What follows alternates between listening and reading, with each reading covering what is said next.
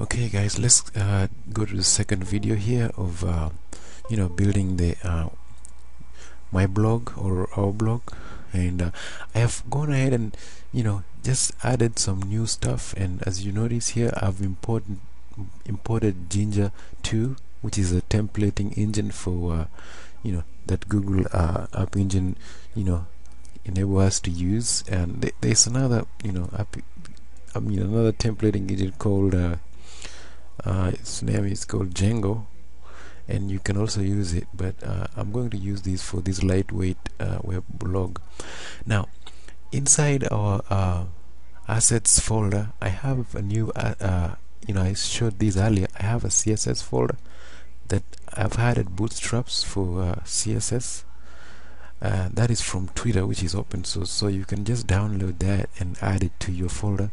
And then also I have my own file, my own CSS that I'll modify the look of the pages. And inside my JS folder, I have jQuery and my scripts folder, just in case I will want to use them. But for now, we are all set. Now inside the templates, I have the index file, and it's just a regular index markup. And inside there I have added a link to my CSS and a link to Bootstrap as well. I didn't add the JS right now because I don't really need it, but just for the fun of it, let's just go ahead and say scripts, then the location. Let's see, the location here was it's inside the assets, and then JS, and we have let's go ahead and add our scripts file, and then that's it for now. We will add more later. Inside the body tag, I've added just a single header. I can add a p tag, and I'll say this is my first blog post here, and welcome to my wall.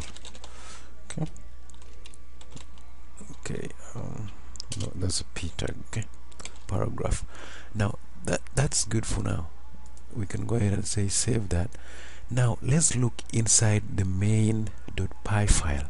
This is really important. I would like you to pay so much attention here.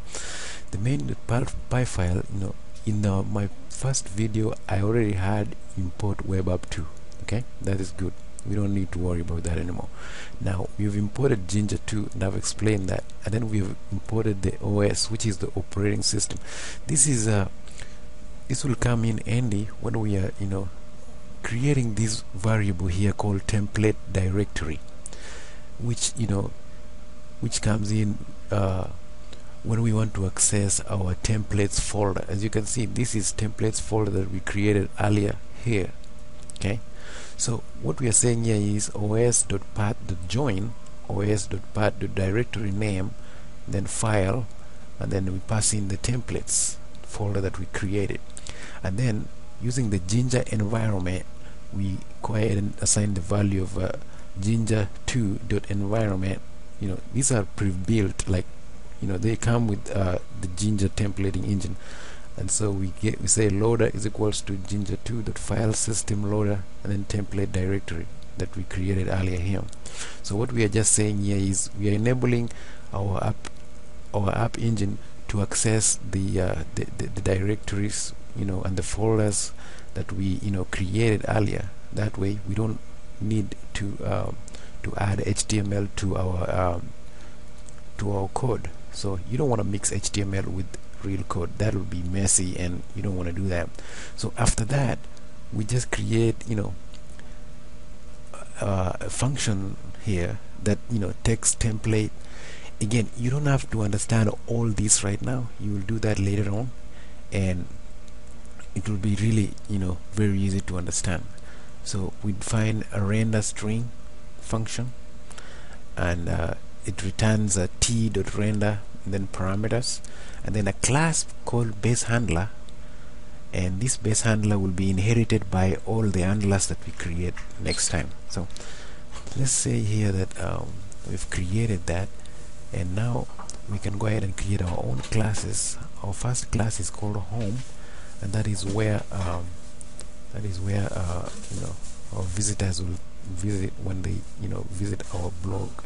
And the first thing that will happen is when they visit home, and as you can see, I've edited here to say home, they will see whatever is inside index.html, and that is right here, index.html. They will see welcome to my blog making.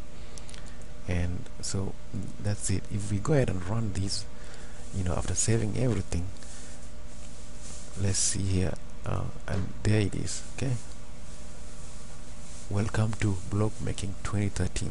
This is my first blog post.